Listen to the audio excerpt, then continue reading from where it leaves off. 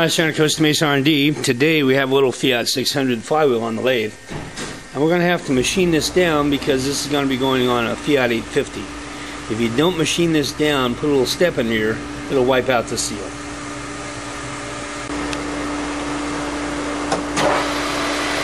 I'm going to cut this over about 1.5 millimeters.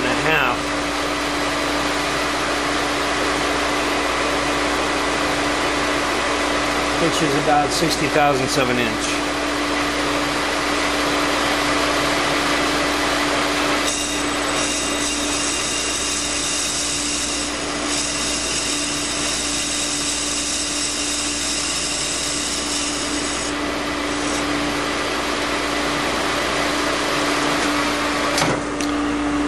Alright, as you can see, we do have a little step here now, which is going to be just enough to clear the back of the seal carrier on the 850, and that'll make this a really easy installation for the customer. If you have questions about modifying Fiat 600 flywheels or 850 flywheels, give me a call here at Costa Mesa R&D.